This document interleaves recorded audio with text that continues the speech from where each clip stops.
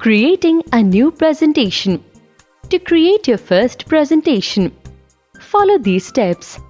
Click on File tab to open the Backstage view.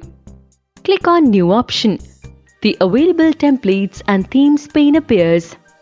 Select the blank presentation template to open a blank presentation, or simply double-click the blank presentation option.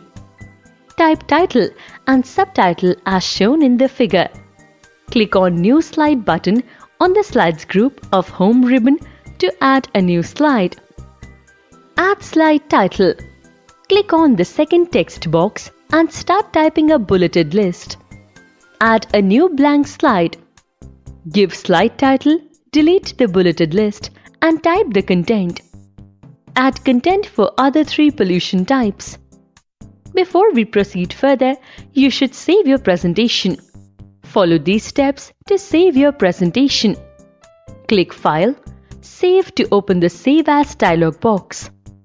Browse to the folder where you want to save your presentation. Type the file name if you want a different one.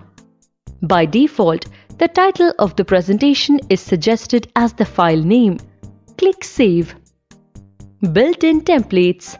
After opening the Microsoft PowerPoint 2010, click on the File tab, New option. Under the Available Templates and Themes section, select the sample templates.